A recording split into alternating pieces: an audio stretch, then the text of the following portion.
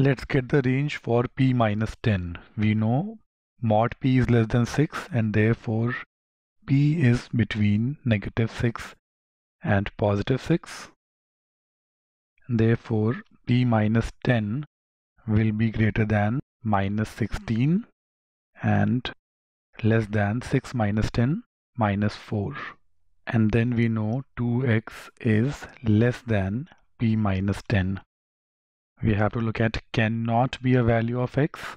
P minus 10 is greater than minus 16, but 2x is smaller than p minus 10. So 2x can be a negative 20 also. If 2x is negative 20, x is negative 10.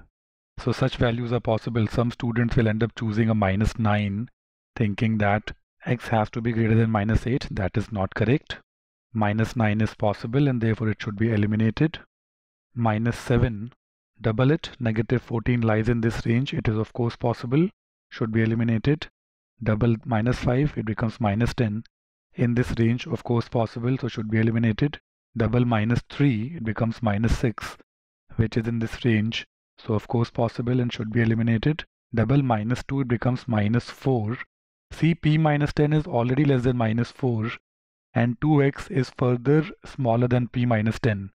If p minus 10 is less than minus 4, 2x is also less than minus 4 and therefore x is definitely less than minus 2.